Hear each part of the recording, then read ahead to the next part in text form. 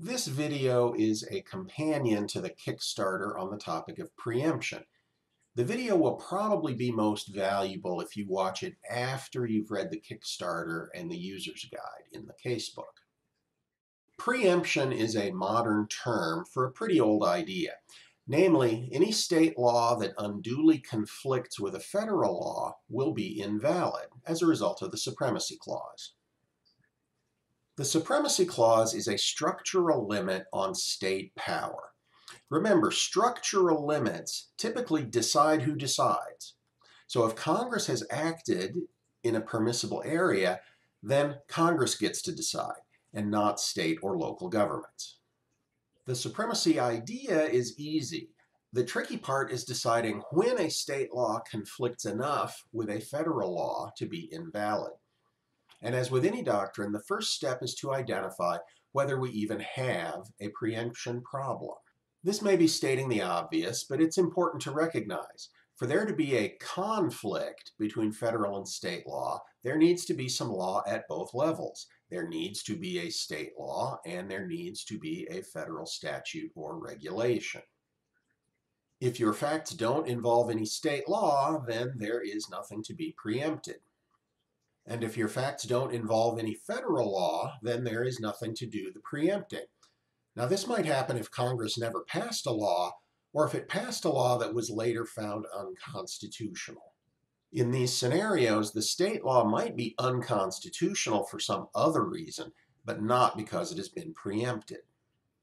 All of this means that the mere possibility that either level of government could enact a law is not enough for there to be preemption.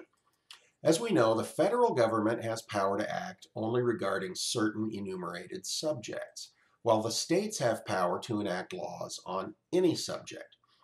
This means that there may be areas of concurrent power where both governments have authority to pass similar kinds of laws. Anyone who has paid both federal and state taxes on a gallon of gas or on their annual income knows that concurrent federal and state laws are quite common. As a result, it would be wrong to think that state governments are forbidden to act in those areas where the federal government has enumerated power. The states may act as they see fit, but they'll face a limit if they pass laws that are inconsistent with actually enacted federal statutes or regulations. With that introduction out of the way, let's now consider when a state law will in fact be preempted. We can use as our example Hillman versus Moretta, which is a U.S. Supreme Court case from 2013. Our story begins with Warren, who has a job with a federal agency. Under a federal statute that was first passed in the 1950s, Warren gets life insurance as a fringe benefit of his employment. The statute specifies that the death benefit should be paid to the person that the employee designates as the beneficiary on a federal form. As an exercise, you might want to pause the video right here and figure out which enumerated power or powers Congress would have relied on to pass this law. Back to Warren. He filled out the federal form and he listed his spouse Judy as his beneficiary. But Warren and Judy got divorced in 1998. Warren then remarried to a woman named Jacqueline, but he never updated his federal insurance form. That continued to list Judy as the beneficiary.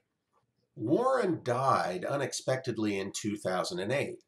So at that point, the insurer was obligated under federal law to pay the death benefit to Judy. This result created some inconsistencies with some states' marital property laws, which would usually give the spouse at the time of death a right to collect life insurance that was part of fringe benefits. So Virginia dealt with this inconsistency by enacting a state law. Under the Virginia law, if the life insurance benefits are paid to a former spouse, then the new spouse is entitled to recover the money from that former spouse. So relying on the Virginia law, Jacqueline sued Judy, and Judy objected that the Virginia law was preempted by federal law. So that's our preemption problem. At this point, you can pause the video and consider whether the state law will be preempted under any of these concepts. It's quite possible that a state law might be preempted under more than one category. But let's continue with express preemption. Now, this only occurs if Congress explicitly includes some preempting language in a statute. Here's the statute from the Hillman case. Pause the video for a moment to read it over. The statute indicates a few things.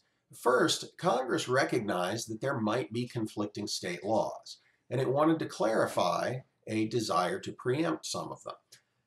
Second, Congress has explicitly said that it does not intend to occupy the entire field of life insurance.